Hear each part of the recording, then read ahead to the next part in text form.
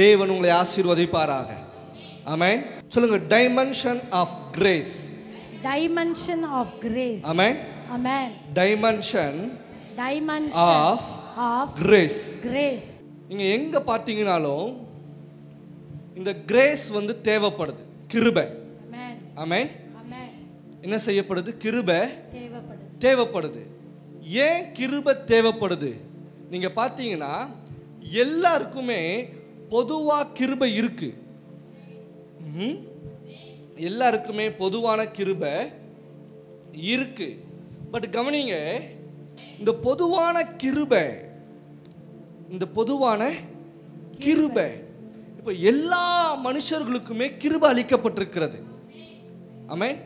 கிருபை இல்லாம ஒரு மனுஷனாலையும் எதையும் என்ன செய்ய முடியாது, செய்ய முடியாது. ஏன் ஒரு மனுஷனால கூட பூமியில ஒரு குழந்தை பிறந்தாலும் அந்த குழந்தைக்கு என்ன இருக்கு? கிருபை இருக்கு. ஆஹா, நான் இங்க விசுவாசிக்கிற இடத்துல நான் பேசிக்கொண்டிருக்கேன். அப்ப எல்லா மனுஷனுக்குமே என்ன இருக்கு? கிருபை இருக்கு. பட் இந்த கிருபையை வச்சு அடுத்த லெவல் என்ன செய்ய முடியல, நம்மனால போக முடியல. ஆஹா, கவனிக்கிறீங்களா? இப்ப பாருங்க, இப்ப நீங்க இங்க இருக்கீங்க, அது தேவனுடைய கிருபை, கடவுள் உங்கள் மீது வைத்த கிருபை. இப்போ நான் உயிர் வாழ்றேன் அப்படின்னா அது கடவுள் என் மீது வைத்த கிருபை. இப்ப கவனிங்க, நான் வேலை செய்றேன் அப்படின்னா கடவுளுடைய கிருபை. நீங்க ஒரு பிசினஸ் பண்றீங்க, அது தேவனுடைய கடவுளுடைய கிருபை. இப்போ அந்த காரியத்திலிருந்து நான் அடுத்து மூவ் ஆகணும். ஆஹா, நான் செஞ்சிட்டு இருக்கிற வேலையிலிருந்து நான் அடுத்த லெவலுக்கு என்ன செய்யணும்? நான் மூவ் ஆகணும். இப்ப இதுக்கு என்ன வேணும்? கிருபை வேணும். ஜீசஸ், நான் விசுவாசிக்கிற இடத்துல பாஸ்டர் எனக்கு இந்த காரியம் எனக்கு நகரல, மூவ் ஆகல, அடுத்த லெவலுக்கு என்னால என்ன செய்ய முடியல, போக முடியல. கிருபை இருக்கு, பட் நெக்ஸ்ட் லெவல் கிருபை உனக்கு என்ன செய்யுது? தேவைப்படுது. ஓஹோ, நெக்ஸ்ட் லெவல் கிருபை நமக்கு தேவைப்படுது. ஏன் பாருங்க, எபேசியர் 4ஆம் அதிகாரம், எபிசியன்ஸ் chapter 4 verse 7. கிறிஸ்துவினுடைய ஈவின் அளவுக்கு தக்கதாக நம்மில் அவனுக்கு கிருபை அளிக்கப்பட்டிருக்கிறது. கிறிஸ்துவினுடைய ஈவின், கவனிச்சீங்களா? கிறிஸ்துவினுடைய ஈவின் அளவுக்கு தக்கதாக நம்மில், கவனிங்க, அவனுக்கு என்ன செய்யப்படுகிறது? கிருபை அளிக்கப்பட்டிருக்கிறது. But unto every one of us is given grace. Amen. It's given what? Grace according to the measure of the gift of Christ.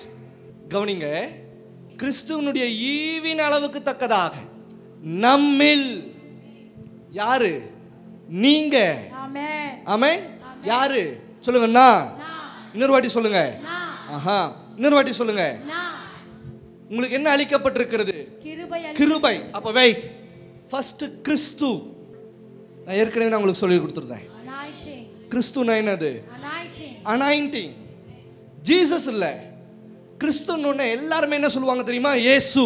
Aha, no, Jesus இல்ல, ஜீசஸ் தான் அவருடைய பேர்.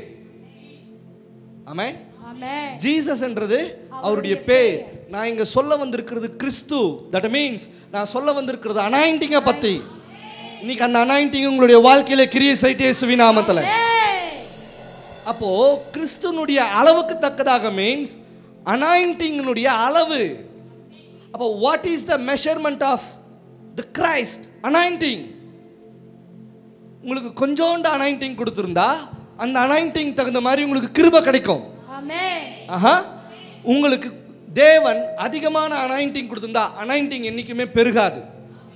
கவனிங்க, தேவன் ஒரு வாட்டி உங்களுக்கு அனாயிண்டிங் கொடுத்தா அந்த அனாயிண்டிங் என்னதான்? கொடுத்ததுதான். அப்ப எது பெருகும்? கிருபை.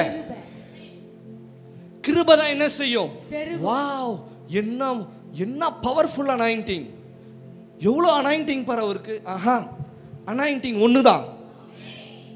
ஆமென். அனாயிண்டிங் ஒண்ணுதான். பட் எது பெருகும்? கிருபை.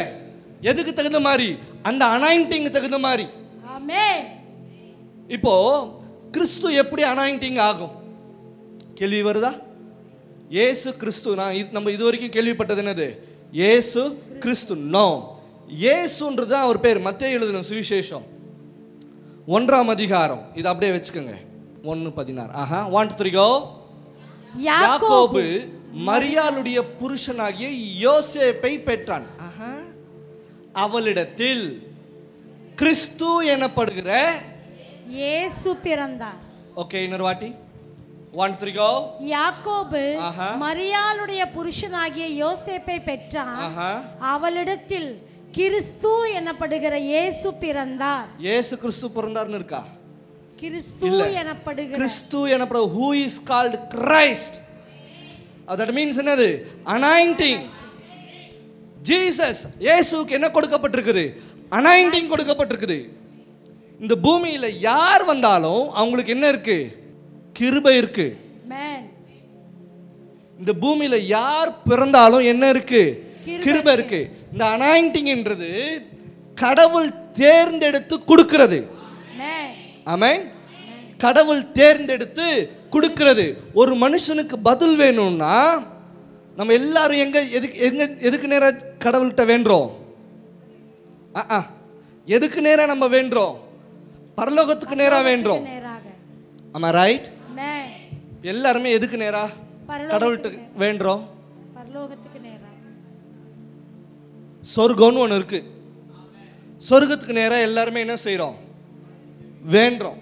ஆமா, ரைட்? சொர்க்கத்துக்கு நேரா எல்லாருடைய ஜெபமும் என்ன செய்யுது? சொர்க்கத்துக்கு நேரா போகுது. இப்ப சொர்க்கம் எங்க இருக்கு?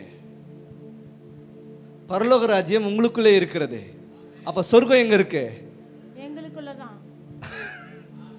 இயேசு எங்க இருக்காரு? கடவுள் எங்க இருக்காரு? பரலோகத்துல. அப்ப பரலோகம் எங்க இருக்கு? எங்களுக்குள்ள. அப்ப பிரேயர் எங்க இருந்து வருது? எங்களுக்குள்ள இருந்து வருது. அப்ப எங்க? நீங்க விசுவாசிக்கிற இடத்துல நான் பேசிக் கொண்டிருக்கிறேன். அப்ப நீங்க ஜெபிக்கிறதே உங்களுக்கு தெரியல. நீங்க ஜெபிக்கிறதே உங்களுக்கு தெரியல. இப்ப நீங்க பரலோகத்தை நோக்கி ஜெபம் பண்ணாலும் பரலோகம் உங்களுக்குள்ளதான் இருக்கு. பரலோக ராஜ்யம் பரலோக ராஜ்யம் எங்க இருக்கு? உங்களுக்குள்ள இருக்கு. யார் சொன்னது? இயேசு சொன்னாரு. பரலோக ராஜ்யம் இங்க இருக்கு அங்க இருக்குன்னு சொல்லுவான். நம்பாத. லூக்கா எழுதின சுவிசேஷம் நான் சொல்ல, நம்ம கையில வைக்கப்பட்டிருக்கிற 17ஆம் அதிகாரம் 20-21. தேவனுடைய ராஜ்யம் எப்பொழுது வரும் என்று பரிசேயர் அவரிடத்தில் கேட்டபொழுது அவர்களுக்கு அவர் பிரத்யுத்தரமாக, தேவனுடைய ராஜ்யம் பிரத்யட்சமாய் வராது. பிரத்யட்சமாய். இன்னொரு வாட்டி போடுங்க தயவு செய்து. தேவனுடைய ராஜ்யம் எப்பொழுது வரும் என்று பரிசேயர் அவரிடத்தில் கேட்டபொழுது அவர்களுக்கு அவர் பிரத்யுத்தரமாக, தேவனுடைய ராஜ்யம் பிரத்யட்சமாய் வராது. பிரத்யட்சமாய்னா என்ன அர்த்தம்? வெளியரங்கமா, இந்த மாதிரி பிசிக்கலா. ஓகே, அடுத்த வசனம் பதில் சொல்லுது. ஓகே, இதோ இங்கே என்றும் அதோ அங்கே என்றும் சொல்லப்படுகிறதற்கும் ஏதுவிராது. இதோ தேவனுடைய ராஜ்யம் உங்களுக்குள் இருக்கிறதே என்றார். இதோ, behold, the kingdom of God is within you. தேவனுடைய ராஜ்யம் எங்க இருக்கிறது? எனக்குள்ள இருக்கிறது. அப்ப ஜெபம் எங்க? ஜெபம் எங்க?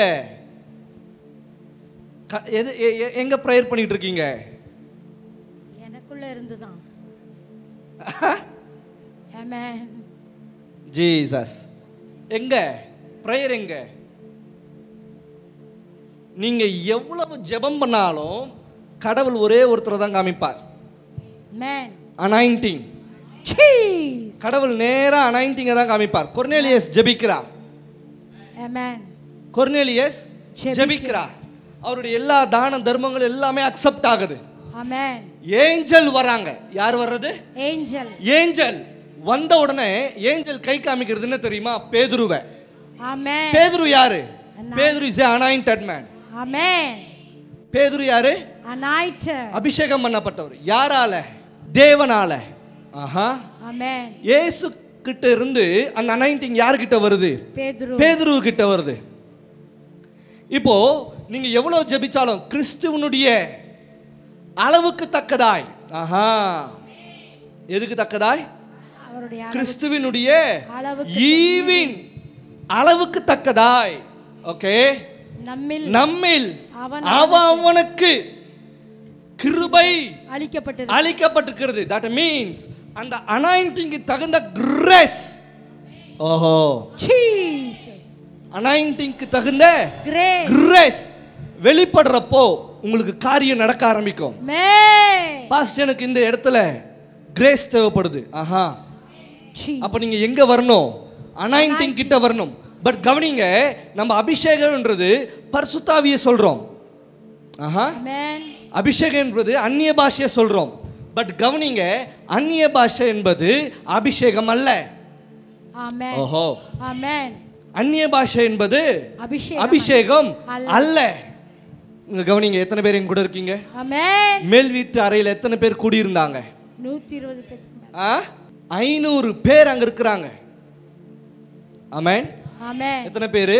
500 பேர். அந்த 500 பேர்ல 120 பேர் மேல பரிசுத்த ஆவியானவர் வருகிறார். ஆனா அங்க ஒரே ஒருத்தருக்கு தான் பலன் கொடுக்கப்படுது. தட் மீன்ஸ் தைரியம். பேதுருக்கு மட்டும்தான். எத்தனை பேர் என் கூட இருக்கீங்க? நீங்க வாசிச்சீங்கன்னா உங்களுக்கு தெரியும், 500 பேருக்கு ஒரே வேளையில அவர் தரிசனமானாராம்.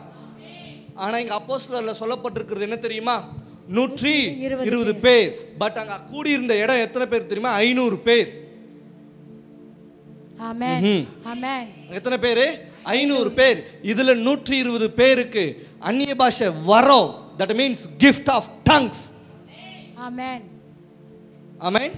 அவங்களுக்கு கொடுக்கப்படுது. அப்ப அந்த தைரியம் இயேசு சொல்லுகிறார், எருசலேமிலே காத்திருங்க. எதற்காக? உன்னதத்திலிருந்து வரும் பலனால் நிரப்பப்படும் வரைக்கும். பரிசுத்த ஆவி உங்களிடத்திலே வரும்போது கவனிங்க, நீங்கள் பலன் அடைந்து. பலன் அடைந்து என்பது இட்ஸ் a dimension. Amen.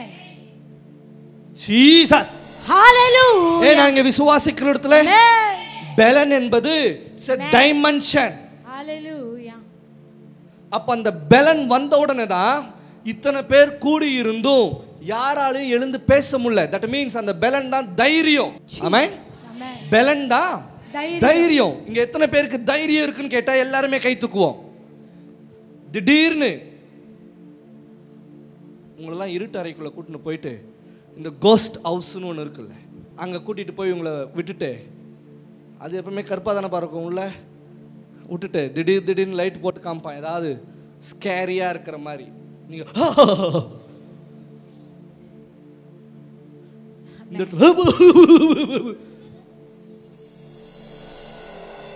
மாப்பு மாப்பு வச்சுட்டு அவ்வளோதான் முடிஞ்சு. தைரியங்க. சாதா இருட்டுக்கே நம்ம பயப்படுறோம். அப்ப இருள்ல இருக்கிற நீங்க எப்படி வெளிச்சத்தை பாப்பீங்க? சாதா இருட்டுக்கே நீங்க பயப்படுறீங்க. இருள்ல இருந்து நீங்க எப்படி வெளியே வர முடியும்? அப்ப கிருபை எப்படி உங்களுக்குள்ள கிரியை செய்யும்? அனாயிண்டிங் எப்படி உங்களுக்குள்ள கிரியை செய்யும்? அந்த இடத்துக்கு நீங்க வாங்க. Oh no no no no pastor, இருட்டா இருக்கு. ஆஹா, ஓகே. அப்ப நீங்க ஒன்லி பகல்ல தான் நீங்க நடப்பீங்களா? அப்ப இருட்ட 12 மணி ராத்திரி 12 மணிக்கெல்லாம் இப்ப எல்லாம் நடக்கிறாங்க. 3 மணி ராத்திரி எப்போ நீங்க பாத்தீங்கன்னா உலாத்திக்கிட்டே தான் இருப்பாங்க. ஜனங்க நடமாடிக்கிட்டே தான் இருப்பாங்க. சுடுகாடு சுடுகாடா? நோ, சுடுகாடுக்கு 12 மணி ராத்திரிக்கு போக சொன்னாலும் போகணும். படத்துல தான் பயம் காமிப்பான், நிஜத்துல ஒன்றும் இருக்காது. படத்துல தான் பயம் காமிப்பான், நிஜத்துல ஒன்றும் இல்லை. நீ எப்படி? ஏசு கிறிஸ்து 40 நாள் என்ன செய்தாரு? உபவாசம் பண்ணாரா? ஜீசஸ் உபவாசம் பண்ணாரா? அந்த இடத்துல யார் வரா? சோதனைக்காரன். எப்படி? கருப்பா துணி போட்டுன்னு வவ்வால் மாதிரி ரெக்க வச்சு சபங், நீ இந்த கல்லை அப்பமாக்கி சாப்பிடு அப்படின்னு சொல்லுவாராம். அங்க யாருமே வரல.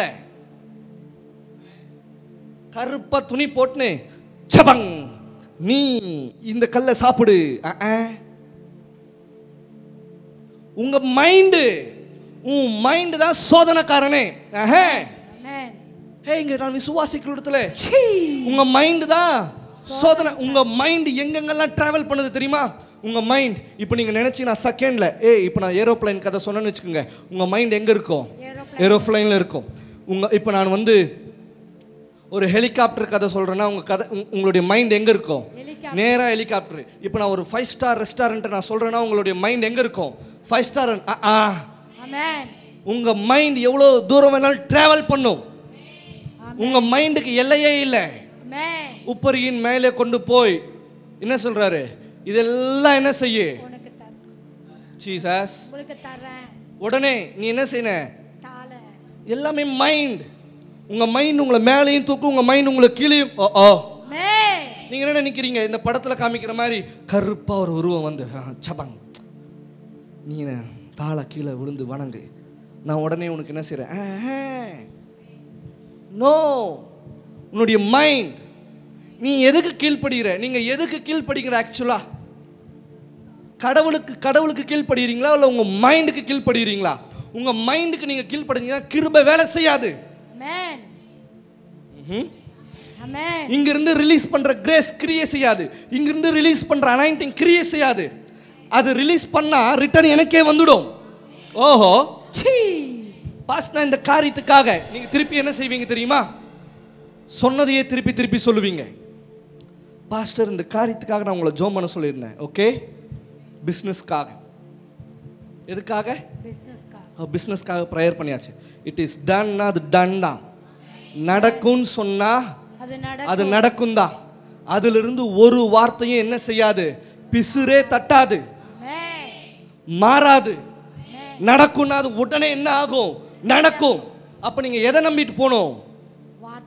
அந்த வார்த்தையை நம்பி தான் நீங்க போகணும். வார்த்தையை நம்பாம நீங்க அது எப்படி நடக்கும்னு சொல்லுவாரு, இவருக்கு ஒன்றும் தெரியல போல தெரியுது. இவர் ஒன்றும், நான் படுற கஷ்டம் யாருக்கு தான் தெரியும்? ஹேய் லூசா, நீங்க நடக்கும்னா நடக்கும். எபிரேயர் 13:7 தேவ வசனத்தை உங்களுக்கு போதித்து உங்களை நடத்தினவர்களை நீங்கள் நினைத்து. வெயிட், எதை போதித்து? தேவ வசனத்தை. தேவ வசனத்தை நீங்க என்ன செய்யணும்? இன்னொரு வாட்டி போடுங்க. உங்களுக்கு போதித்து உங்களை நடத்தினவர்களை நீங்கள் என்ன செய்யணுமா? நினைத்து. யார் உங்களை நடத்துறா? எங்க பாஸ்டர். அப்ப நீங்க யாரை நினைக்கணும்? எங்க பாஸ்டர். அதை செய்யறது இல்லை. அவரை நான் ஏன் நினைக்கணும்? ஆமா, அவர் என்ன பண்ணிட்டார்? ஓகே, அடுத்தது பாருங்க. அவர்களுடைய நடக்கையின் முடிவை நன்றாய் சிந்தித்து. கவனிச்சீங்களா? யாருடைய நடக்கையின் முடிவை? பாஸ்டருடைய நடக்கையின் முடிவு. அவர் என்ன சொல்றாரு? அவர் எப்படி நடக்க? நோ, அவர் என்ன சொல்ற அதான் நடத்த. அவர் வாயிலிருந்து என்ன வார்த்தை வருது அதான் நடத்த. அதை என்ன செய்யணுமா? சிந்தி. வசனம் என்ன சொல்லுது? 1 2 go. நடக்கையின் முடிவை நன்றாய் சிந்தித்து அவர்களுடைய விசுவாசத்தை பின்பற்றுங்கள். யாருடைய விசுவாசத்தை? எங்களுடைய. பாருங்க இங்கிலீஷ்ல எப்படி வருது பாருங்க. 1 3 go. Remember them which have the rule over you, who have spoken unto you the word of God, whose faith follow, considering the end of the conversation. எதை நீங்க கன்சிடர் பண்ணோம்? அவர் என்ன சொல்லி கொடுக்கிறாரு, என்ன பேசுறாரு, அதை தான் நீங்க என்ன செய்யணும்? கன்சிடர் பண்ணி அவருக்குள்ள இருக்கிற ஃபெய்த்தை எடுத்து நீங்க ஃபாலோ பண்ணணும். நீங்க ஃபாலோ பண்றப்போ அவர் மேல இருக்கிற கிரேஸ் அப்படியே உங்களுக்கு வரும். ஓஹோ, இன்னும் உங்களுக்கு விளங்கலன்னு நினைக்கிறேன். இப்போ ஒரு ஃபிளாட் போட்டோ எடுத்துட்டு வந்து என்கிட்ட காமிக்கிறீங்க. ஒரு ஃபிளாட் போட்டோவை கொண்டு வந்து தேவனுடைய மனுஷங்கிட்ட என்ன செய்றீங்க? காண்பிக்கிறீங்க. இப்போ தேவ மனுஷன் சொல்வார், ஓகே இதுல எத்தனை கோடிக்கு பில்டிங் கட்டணும்? லட்சம்லாம் விடுங்க, தூக்கி போடுங்க. எத்தனை கோடிக்கு? கிட்டத்தட்ட 2 கோடிக்கு. ஓகே, போ, தொட்டாச்சு, போ, தொட்டாச்சு, போ, உனக்கு கிடைக்கும். நான் வாங்குறதே 20,000 ரூபாய் சம்பளம், 2 கோடிக்கு நான் போய் பில்டிங் லூஸ் ஆயிரு அப்படின்னு நினச்சேன்னா உனக்கு வராது. அந்த 2 கோடி ரிலீஸ் பண்ணல, அந்த 2 கோடியை ரிலீஸ் பண்ணல, அந்த 2 கோடி அப்படியே எங்கிட்ட வந்துடும். அது எங்கே இருக்குன்னா ஹேரில் தான் இருக்கும். அது எங்கே இருக்கும்? எங்கே இருக்கும்? ஹேரில். ஹேர் காற்றுல. நீங்கள் என்ன நினைச்சீங்க? இல்லை, நான் சொன்ன ஹேர் மேலே, எல்லாமே உங்கள் சிரசின் மீது தான் இருக்குதுன்னு பைபிள் சொல்லுது. ஹேர்ல இருக்கு. ஆமென். அப்போ நீங்கள் எப்போ அதை ரிசீவ் பண்ணுவீங்க? நான் ரிசீவ் பண்ணுறேன், என்னுடைய சம்பளம் 20,000 ரூபாய், இட்ஸ் ஓகே. அவர் என்ன சொன்னார் எனக்கு? 20 கோடியா? இட்ஸ் ஓகே, ரிசீவ் பண்ணிக்கோங்க. 2 கோடியில் நான் என்ன செய்வேன்? வீட்டை கட்டுவேன். உங்களை அறியாமையே அந்த 2 கோடி வரும். நீங்க ஒன்னே ஒண்ணுதான் செய்யணும். என்ன தெரியுமா? அந்த வார்த்தையை பிலீவ் பண்ணணும். அதையே நீங்க மெடிடேட் பண்ணணும்.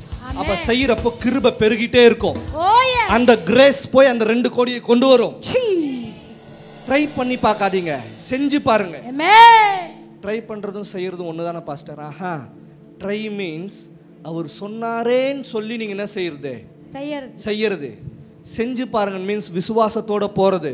விசுவாசத்தோட போனீங்கன்னா அப்ப அந்த 2 கோடி உங்களுக்காக, ஏய் சத்தியமூர்த்தி, உனக்காக 2 கோடி வெயிட் பண்ணிட்டு இருக்கு. இன்னும் உங்களுக்கு விளங்கலன்னு நினைக்கிறேன். உங்களுக்காக 2 கோடி வெயிட் பண்ணி, அவ்வளவுதான். நீங்க அதை எப்ப கேட்குறீங்களோ அதை விசுவாசத்தோட நீங்க ஏற்றுக்கொள்ளும் போது அந்த தேவனுடைய கிறிஸ்துவனுடைய அளவுக்கு தக்கதாக அந்த ஈவின் அளவின்படி, the measurement of gift of Christ. சொல்லுங்க, grace. Grace. Grace. Grace. Grace. Grace. அப்ப அந்த கிரேஸ் தான் வந்து கிரியை செய்ய ஆரம்பிக்கும். யோசிக்கிறதுக்கு உங்களுக்கு கிரேஸ் வேணும். எதுக்கு? யோசிக்கிறதுக்கு எதுக்கு என்ன வேணும்? கிரேஸ். நீங்க யோசிக்கிறது எப்படி யோசிக்கிறீங்க உங்களுக்கு தெரியுமா? கீழே தான் யோசிக்கிறீங்க. கீழே, நாளைக்கு எப்படியோ எனக்கு ஒன்றும் புரியலையே, நான் எப்படி கடன் கட்டுவேன், எப்படி யோசிக்கிறேன்? உன் யோசனையே சரியில்லை. இந்த துணியே போதும். யார் சொன்னது? இந்த வீடே போதும். இந்த மாதிரி இருக்கிறவங்க யாருமே என்கிட்ட இருக்காதீங்கன்ற. இந்த மாதிரி உங்களுடைய திங்கிங் இருந்தால் யாரும் என்கிட்ட வராதிங்க, கிட்ட வராதிங்க. மூவ் அவே, கிட்டே வராதிங்க. சொல்லுங்க, மேல கைவிட்டு, ஆண்டவரே நான் யோசிக்கிறதுக்கும் உம்முடைய கிரேஸ இப்பொழுதே நீ ரிலீஸ் பண்ணதுக்காக உமக்கு நன்றி. சொல்லுங்க, எஸ். யோசிக்கிறதுக்கு என்ன வேணும்? கிரேஸ் வேணும். நல் யோசனை உறுதிப்படும். எப்படி யோசிக்கிறீங்க? எனக்கு இந்த வண்டியே போதும். மோட்டார் பைக்ல எந்த மோட்டார் பைக் விலை உயர்ந்தது? BMW. அதை வாங்குங்க. கார்லயே எந்த கார் விலை உயர்ந்தது? ரோல்ஸ் ராய்ஸா? அதை வாங்குவேன்னு சொல்லுங்க. வாங்குவேன். ஆமென். நான் இருக்கிற இடமே பயங்கரமா இருக்கணும் அப்படின்னு யோசிங்க. அதுக்கு என்ன வேணும்? கிரேஸ் வேணும். என் பிள்ளைங்க எல்லாம் எப்படி வளருவாங்க? யார் சொன்னது? உன் பிள்ளைய பார்க்காத, அவன் மேல வைக்கப்பட்டிருக்க கிரேஸ பாரு. உன் பிசினஸ் பார்க்காத, உன் பிசினஸ் மீது கடவுள் வைத்திருக்கிறாரே கிரேஸ், அத பாரு. உன்னுடைய ஊழியக்காரர், தட் மீன்ஸ் தேவனுடைய மனுஷன் எதை ரிலீஸ் பண்ணாரு அத பாரு. அவர் என்ன சொன்னார் அந்த வார்த்தையை கவனி. அப்ப கிரேஸ் உருவாகும். அப்ப கிரேஸ் உருவாகிறப்ப அந்த காரியம் நடக்கும். நம்ம அப்படி யோசிக்கிறது இல்ல. நம்ம யோசிக்கிறது எல்லாமே என்ன தெரியுமா? ஓ பாஸ்டர், ஓ எனக்கு தலைவலிக்குது. நான் தலைவலி பாஸ்டர் இல்லை, தலைவலிச்சு விடுதலை ஆகிறதுக்கு. அதுக்கு நிறைய பேர் இருக்காங்க.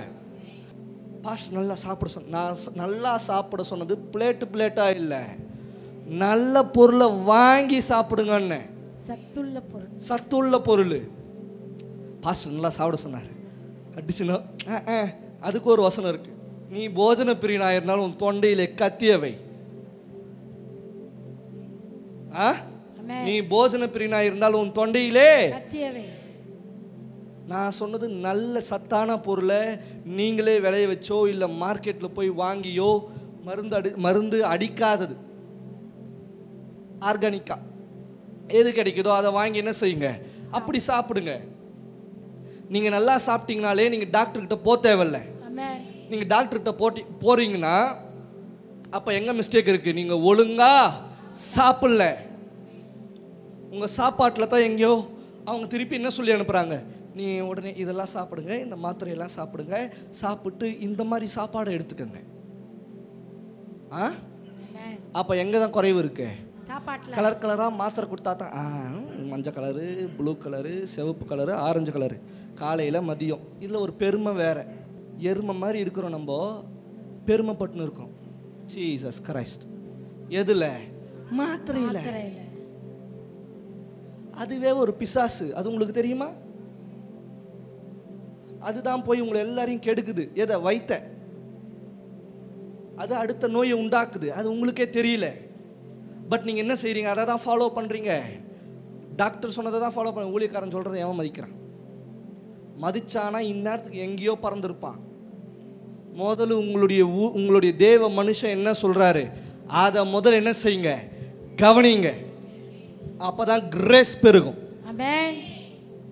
ஜீசஸ். யோசிக்கிறதுக்கே என்ன வேணுமா? கிரேஸ் வேணும். உங்கள் ஃபைனான்ஸுக்கு என்ன வேணும்? கிரேஸ் வேணும். இந்த இடத்துல எனக்கு பண பற்றாக்குறை இருக்குது. பரலோக பிதாவே, இயேசு கிறிஸ்துவின் நாமத்தில் நான் ஜெபிக்கிறேன். தேவனுடைய மனுஷன் உண்மைன்னா இப்பொழுதே இந்த இடத்துல கிரேஸ் வரட்டும். அவர் மேல இருக்கிற தேவனுடைய மனுஷன் மேல இருக்கிற கிரேஸ் இப்பொழுதே இங்க வரட்டும்.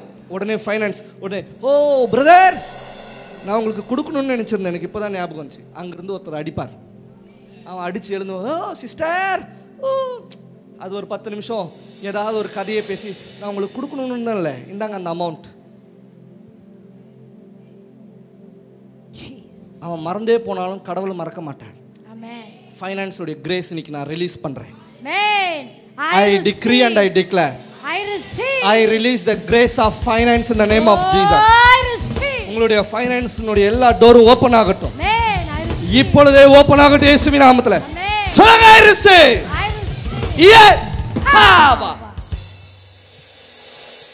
சொல்லுங்க, dimension of grace. Dimension of grace. Dimension means பரிமாணங்கள். Dimension means பரிமாணங்கள். பரிமாணங்கள்னா என்ன? பரிமாணங்கள்னா இப்போ நான் இந்த இடத்துல நிற்கிறேன். இப்போ நான் ஏதோ ஒரு இடத்துல நான் என்ன செய்கிறேன்? நிற்கிறேன். மைட் பி உங்களுடைய பிஸ்னஸில் நீங்கள் நிற்கிறீங்க, மைட் பி உங்களுடைய வேலையில் நிற்கிறீங்க. இப்போ உங்களுக்கு இன்க்ரிமெண்ட் தேவை. உங்களுடைய வேலையில் இன்க்ரிமெண்ட் தேவை. இப்போ நீங்கள் 50,000 ரூபாய் செலவு வாங்குறீங்க, சாரி சேலரி வாங்குறீங்க. 50,000 ரூபாய் என்ன செய்கிறீங்க? சம்பளம் வாங்குறீங்க, சேலரி. ஆமென். இப்போ அதிலிருந்து நான் என்ன செய்யணும்?